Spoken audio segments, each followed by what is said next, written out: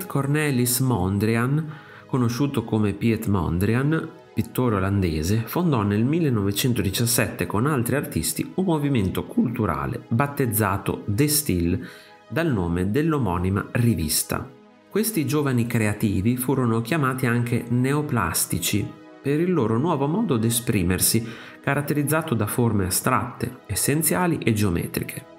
Piet Mondriaan in particolare giunse al suo stile maturo di pura astrazione intorno al 1920. Da questo momento evitò tutti i riferimenti alla natura, limitandosi a dipingere su sfondi bianchi, quadrati o rettangoli con i colori primari, delimitati da linee rette, parallele e perpendicolari.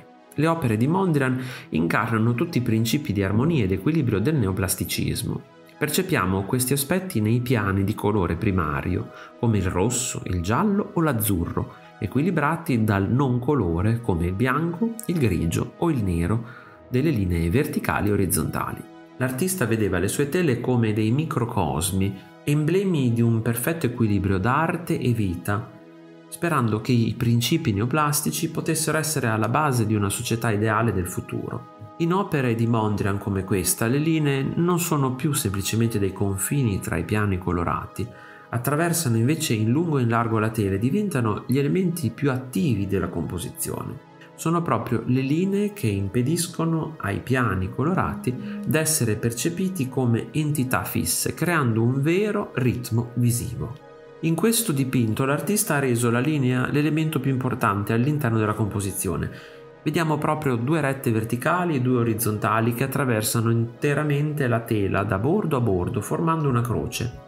La distanza tra le due linee verticali è più stretta di quella tra la copia orizzontale e questa disomogeneità crea una sensazione visiva di movimento. I 9 rettangoli disuguali creati dalla forma a croce sembrano spintonarsi a vicenda in una lotta per il dominio della tela. Il quadrato in alto a sinistra, di colore rosso, l'unico elemento di colore, fluttua nel bianco e sembra sostenuto dalla sottile linea verticale tra le due rette orizzontali, vicinissima al bordo sinistro della tela.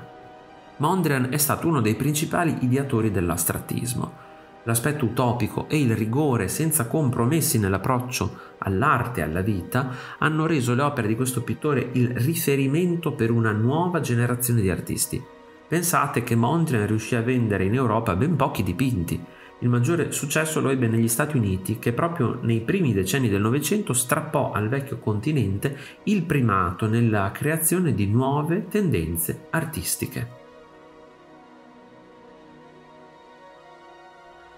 Se ti è piaciuto il video, iscriviti al canale, lascia like e condividilo con i tuoi amici.